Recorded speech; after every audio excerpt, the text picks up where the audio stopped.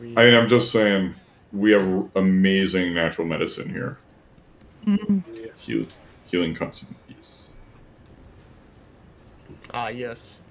The cactus. I don't know why, but I started thinking of pocket sand, and they were just like, heal, and you throw it in their face. Is this the way of the blessed liquor? Heal, bitch! And you just throw it. I'm sorry. That is the most New Yorker way of healing I've ever heard. So yeah, like someone's just doing chest compressions for CPR. Heal, bitch.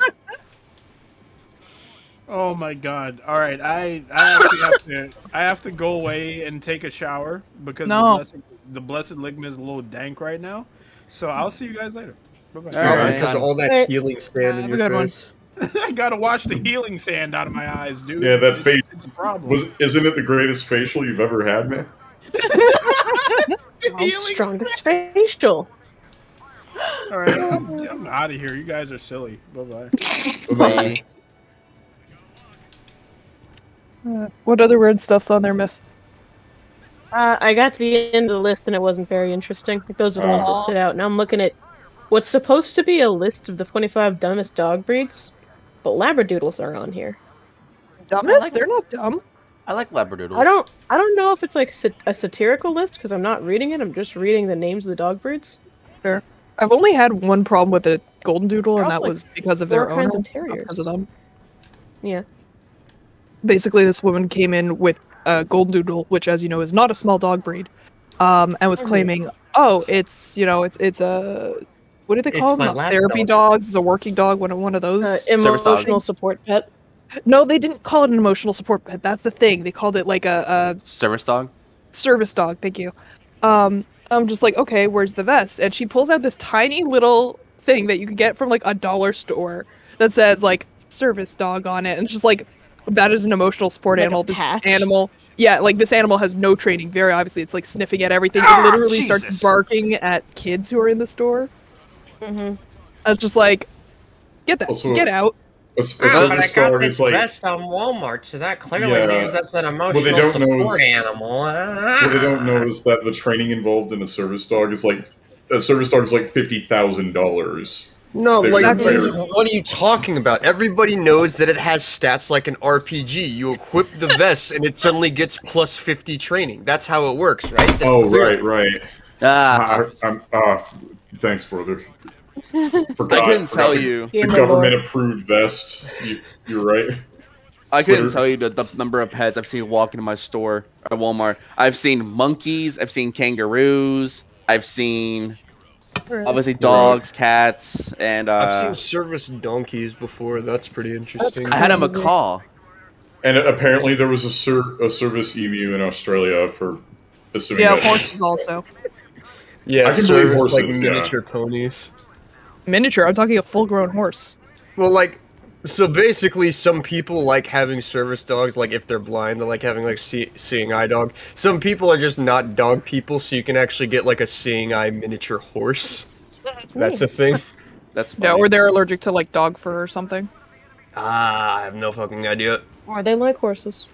Like, fair enough, but at the same time, like, how do you get a full-ass horse into a car? Well, it's a miniature horse. No, she saw a full-ass horse. I saw a full horse. Not it just runs along. It just runs alongside the car. Really? Going for a walk. Don't go on the interstate. Want to go for a jog? I have to drive to 7-Eleven. It's just a little far away. I need a Coca-Cola. Come on, follow me. Follow me, almighty steed. Actually, if you have a fucking service horse, would you not just, like, ride the horse? One would think. That would actually be really smart. Like, there's a hotel downtown here that like legitimately has to feed your horse if you come in with one. There's like a fucking law in certain states where if you bring a horse to school, like the principal is legally obligated to take care of the horse, so like feed it, water it, make sure it has shade and all that shit. Also, what were you saying, Miss? I'm sorry. Because that's your means of transportation and whatnot. The list of quote-unquote dumb dog breeds, I clicked on it because it had a picture of an English Mastiff for like the advertisement picture. Finally got to that part of the list, and when they listed English Mastiff, they didn't even have that breed of dog in the picture.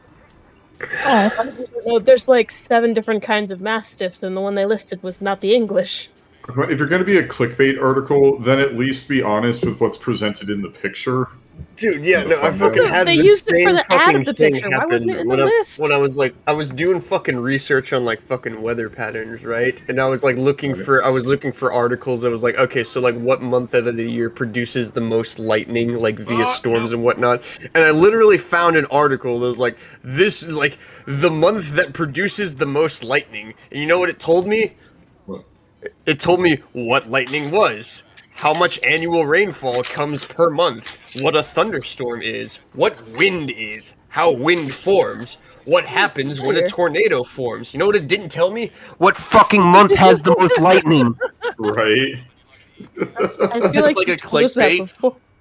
It was exactly a fucking clickbait because it's like, here's the answer to the question you're looking up, except for psych, I'm not actually going to answer it. I'm just gonna fucking spoon feed you a bunch of useless fucking trivia. Oh, no, it's even worse. It's like something you can answer with one word. You can answer that question with one word, and you can't find it anywhere except for an article that is 1,000 and doesn't even answer it at all. Hang on, I wrote a fucking post about this in one of our fucking groups, and it has like a ridiculous number of fucking useless shit that it expected me to fucking bother with. It sounds like a generic YouTube clickbait thumbnail. Except not YouTube, just, you know, the general internet. Yeah, I'll admit I'm very much not immune to them because yeah, it's really disappointing when you do click on it and it is like complete clickbait where like the actual topic has nothing to do with why you went on it. Just like exactly. Those are annoying.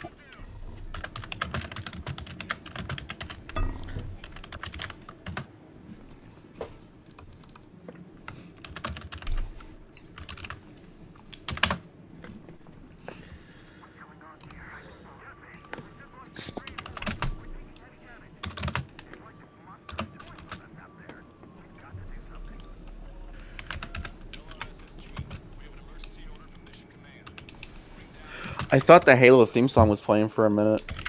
That's because you're a degenerate that doesn't know quality when you see it. Oof. Wow. It's probably true, but wow. Also, Zuckerman, this isn't about veterinarians. These are service animals that he was talking about.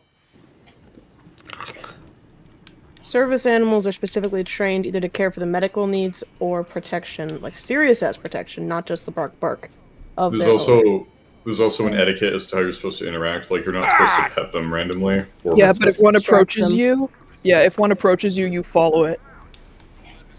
Okay, I found the fucking shit I was talking about. So, the question I looked up: which month statistically has the most thunderstorms on average? Article title: Ask a naturalist. What month has the most thunderstorms? What the article talks about. What thunderstorms are. The weather conditions that typically cause thunderstorms. What lightning is. How lightning is formed and how it produces thunder. How many thunderstorms occur yearly. The weather variety in fucking Minnesota. Minnesota residents talking about winter being dominant for most of the year. Rain accumulation. How long a thunderstorm lasts based on its severity. Fucking tornado touchdowns in Minnesota. What to do when a thunderstorm hits. What the article doesn't talk about. What fucking month statistically produces the most thunderstorms? I am going to guess April. April, really? We get thunderstorms here. Well, because I've always heard, like, I guess it might be a Tennessee thing. It depends where you are. Yeah, for Tennessee, we call like April like tornado season. I mean, to be fair, in Texas, when the cold fronts come in or leave, there's always like a strong wave of thunderstorms too.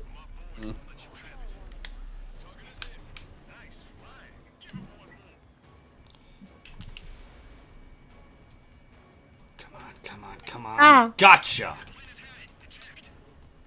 Myth, you good? Ah, okay. I thought you just got very excited over wool or something. no. Wait, wool? Hold up.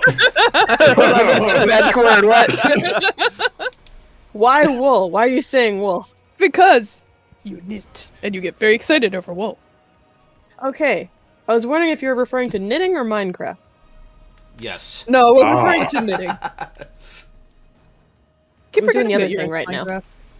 That's all I've been doing the last, like, 3 days. No, I'm aware of it. I am aware. Yeah, she was streaming that the other day. It was like she was... I was fixating. I finally finished that farm I was fixating on. Cow. Goodbye, I think cow. it was Borther who showed this to me. The guy who has like 7 alt accounts on RuneScape, and he can somehow simultaneously play all 7, and all he's doing is alchemical mining. Yeah.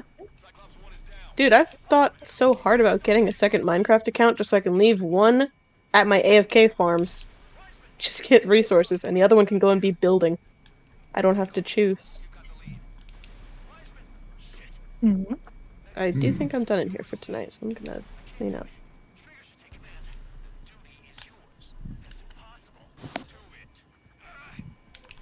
I do admit, I like that Texas has more weather variety than California, as much as the sun was not. Well, the sun is nice. I do really get excited when the thunderstorms roll in, though, and apparently we're going to get some in a week. We've been having them like all summer, basically. Lucky. Did you get a result for when hot. Texas has the most lightning? Mm-hmm. That might work better. Come on. I'm just ready for summer to be over. I'm tired of this heat. What heat? It's like just started. I know. I still hate it. Congratulations. Oh, what the hell? Ah. Okay, so according to this article, this Texas city experienced the most lightning strikes in 2021. Oh. Which one? The city that we're all in right now? One sec. It's Yes, so stupid. we are definitely all in the same city right now. We have to go find each other, right? That's the goal. Yeah, Flatonia. It's Flatonia, Texas. Where the hell is that even? Lightning capital Texas is just 90 miles east of. There's llamas. Oh, 90 miles east of San Antonio. So actually, we don't live terribly far from it. I mean, it's a bit of a drive, but I think we've driven further to go get you. Like, welcome to Texas. Everything's a bit of a drive. Isn't Fredericksburg? Yeah. Isn't Fredericksburg further away than that? I think so. Yeah, Fredericksburg is a little bit further than that. Yeah. In most countries, you can drive for 4 hours and be in a completely different country. In Texas, you can drive for 4 hours and still be in Texas. I can drive for 12 hours and still be in Texas. Exactly. I literally drove for 12 hours across Texas and didn't even make it across Texas. Yeah, I literally drove from, well, I didn't drive, but like I was on a fucking road trip from California to Texas that took like roughly about 3.5 days, and 2.5 of those days was just driving through Texas. No, like I drove from LA to, the current city that I live in, which is somewhere around the Austin area. Now, that's not all the way across Texas. Over the 20-hour drive, the first 3 states only took 8 hours. The remaining 12 was going across Texas, and to add to it, I'm going in a straight line at 90 miles an hour. And it still was 12 hours, and I still didn't make it all the way across. Like, when we first started dating, I checked how far it would be to drive down to where Solar lives. Like, more than 15 hours. And like after the first 6, I think after the first 6 it's mostly Texas. Sounds about right. I think that would just make me mad if I drove so long and I still be in the same state, because I'd be like, I've made no progress. Well, I mean, the scenery why do you not changes. love Texas? Well, you could do like a 12-hour drive and maybe stay at Bliss's and Aeons and stuff, and then head over to Solar's right after. They're 2 hours away. It would still be a ridiculously long drive. It'd be smarter to just like stop at a hotel in Oklahoma or something, and then take all of Texas in one day. Yeah. I'm gonna double check that actually. What? I'm still in Minecraft. I forgot. Get out of there. All right.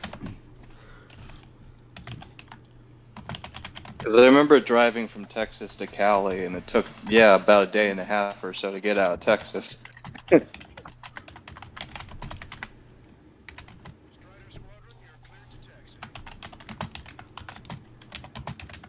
About 15 and a half hours. Okay, a little more than half. Texas is a little less than half of it. I'm gonna say this: the Texan drive was prettier than I thought when you're going from east to west, because you actually do get to see it turn. It does have parts of it that are like red sandstone desert, like what you expect to like Nevada or Utah, near El Paso, which is actually really pretty.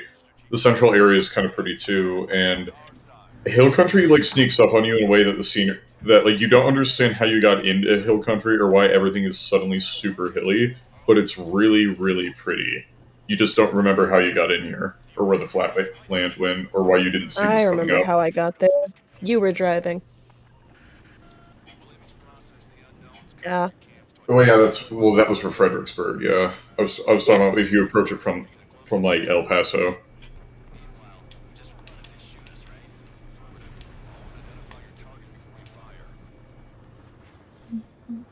Remember the biggest culture shock I had was that gas was less than half what it cost when I had to refuel in Texas. This looks like a cutscene. Like the moment I crossed the border, it was like, oh my god, I'm not paying $5 for LA gas. Oh my god. Yeah, you cross that border and like, oh wait a minute, gas is $1.98. Oh, this is gonna be a big change. It was And like now $1.75.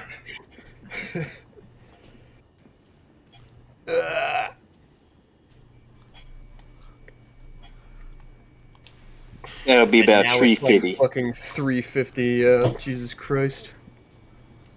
It's trying to be $4.50 where I'm at. Oh, Wait, it's like Is it? I think it's all the it's definitely goddamn at 4. Californians moving here. It's like, this is a pretty great state, but you know what it's missing? Really fucking high gas prices. Let's get some of that in there.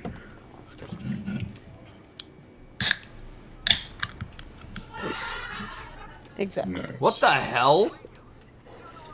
That was crazy laughter in someone's background. Yeah, it That's sounds bliss. like I can recognize it. yeah. I heard that laughter and it sounded like it was under a flanger. Yeah. It was like, I'm gonna mess with Bliss. I thought someone put a laugh gif. I'm messing with Bliss. I'm gonna just ask, what are you laughing about? What's so funny? I mean, they Do said they it. were watching Kenobi. I just said so... ha ha ha ha. I still have If to we're catch watching up. a movie, she's not gonna notice our post. We gotta. Yeah, we still need to watch that again. Yeah. Okay, those are allies. Sorry, I I was was thinking tonight would be great for Hocus You're Pocus. fine. I need to start You're watching sick. it too. yeah.